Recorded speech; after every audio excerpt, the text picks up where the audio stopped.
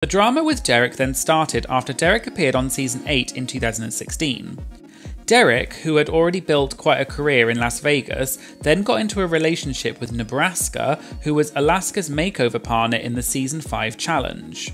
Nebraska also started a career in drag in Las Vegas, and in 2017, Piranha Nightclub announced that Nebraska had replaced India as the host of the drag nights.